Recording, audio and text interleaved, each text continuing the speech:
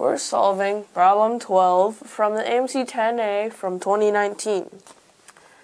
Melanie computes the mean U, the median M, and the modes of the 365 values that are in the dates and the months of 2019. Thus, her data consists of 12 ones, 12 twos, all the way to 12 28s, 11 29s, 11 30s, and 7 31s. Let D be the median of the modes. Which of the following statements is true? Well, the mode is basically the set that has the most of itself. In this case, it's all these 12s here from 1 to 28. So the median of the mode is going to be between 1 and 28. And right away, we know that the median itself is going to be greater than D. We can write that.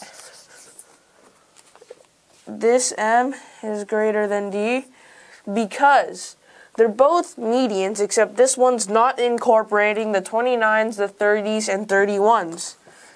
Now, the mean U, it's a bit more tricky, but we can figure that out. But let's just get back to the M. Since there are 300 terms here, because there are 300 days in a year, this would be the 183rd. 183rd. Okay, 183rd term in the year. And, well, what is that? We want to know which one is that. So, the closest divisor of 12, since there are 12 months here, we want to, sort of closely divide 12. Well, the closest divisor of 12 here is going to be 180. 180 divided by 12 is going to be equal to 15. Since this divides evenly, we know that since this is 3 terms after, we know that M is equal to the third thing of 16, the third term of the 16 set. So, we know that M is now equal to 16.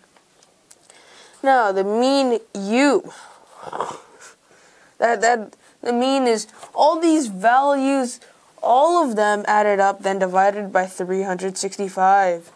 So, how do we account for that? Well, what we know here is, look at these numbers. There's fewer than 12 of the 29s, 30s, and 31s.